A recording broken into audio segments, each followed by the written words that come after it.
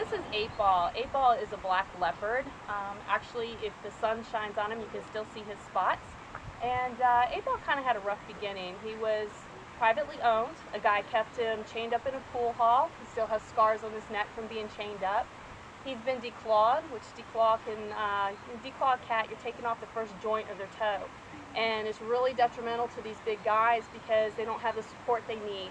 And as they get older, their feet can become crippled. They can get arthritis in their joints from walking oddly on their feet. So he's had a couple obstacles to overcome. Then when the private owner couldn't keep him anymore, he was given to a drive-thru safari park where he was kept on exhibit there. And although he didn't have a bad life there, it wasn't his permanent home. The safari place got shut down. USDA did shut them down. We got a call that all the cats needed to be rescued. And that's when the real story begins, is because we don't know what we're getting into when we rescue a cat. This cat may be completely healthy, go for years with no problems, but a lot of times we will see some health problems, especially if a facility is being closed down. They're usually being closed down because they didn't have the money to actually care for the animals properly, so they may not have been fed the best diet. That's where donations come in. If we didn't have the donations coming in, we couldn't rescue this animal, we couldn't provide it a good quality of life.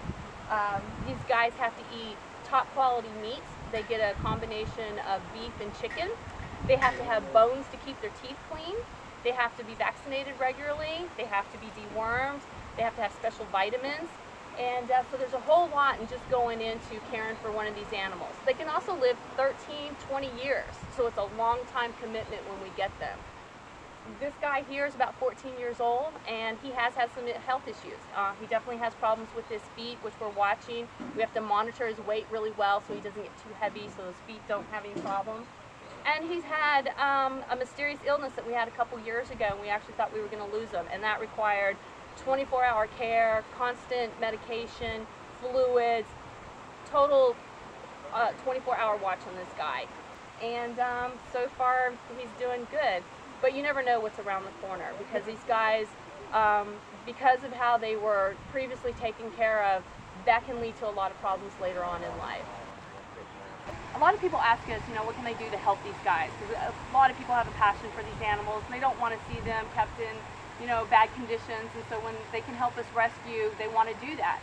So a lot of people feel like they have to give thousands of dollars at a time. They don't realize that their $20, $25, $100 at a time adds up, and it's what means life or death for these animals. If I don't have that $25 or $100 coming in from several individuals, then I can't give them the vet care that they need. I can't give them the medications that they need.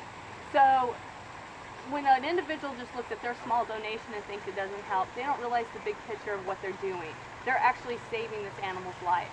And we are so thankful for every dollar that comes in, because every dollar adds up, and it keeps us going, and it helps us get out there and rescue more animals in need, and it helps us with all the illnesses that may come up in this animal's lifetime. And that's what we have to look for, and that's what we have to prepare for.